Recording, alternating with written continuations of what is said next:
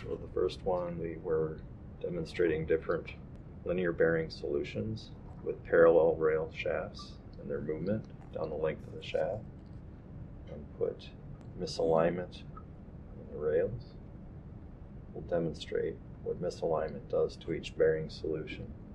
The first example is the roller pillow block and showing its ease of movement. The linear ball bearing shows improved movement, while the self-aligning plain bearing allows it to move, but in a restricted manner. The last example is the rigid fit plain bearing, which shows essentially no movement.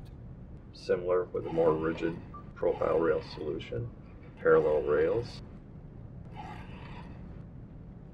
Put in misalignment with the profile rails.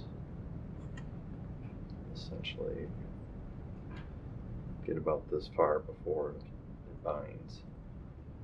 Once I release this, it allows me to go full movement again.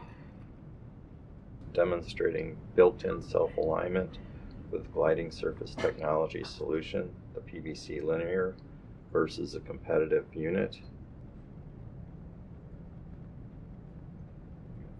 With the idea that this one is not as precise, it is harder to move because of the way that it's got multiple components in this assembly versus a two-piece construction for this.